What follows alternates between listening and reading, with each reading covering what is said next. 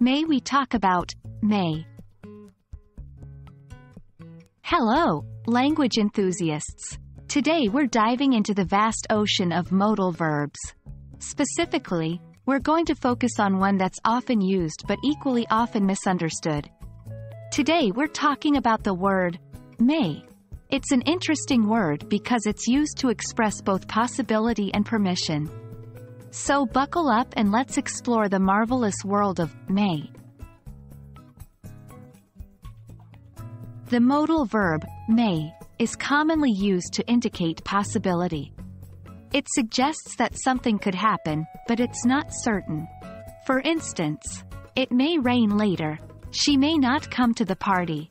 In these sentences, may is expressing an uncertain future event. It's important to note that it doesn't guarantee the event. It only implies that the event is a possibility.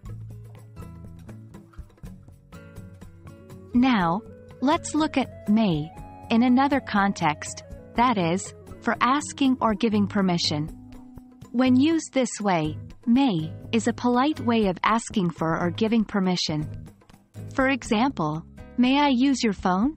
You may leave early if you wish. In the first sentence, may is used to ask for permission. In the second sentence, may is granting permission. This usage is particularly common in formal contexts.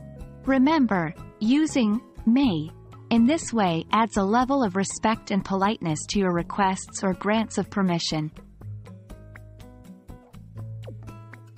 Now, you might be wondering, how is may different from other modal verbs? That's a great question. When we compare may with similar modal verbs like can or could, we find that may is often used in a more formal context. May I take a leave tomorrow?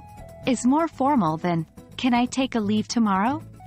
The weather may be hot tomorrow often implies a lesser degree of certainty than the weather will be hot tomorrow.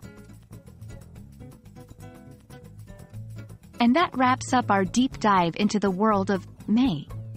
Remember, may is a versatile modal verb used to express both possibility and permission. And it tends to make your language sound more formal and respectful. We hope this video helps you understand and use may more effectively in your English communication.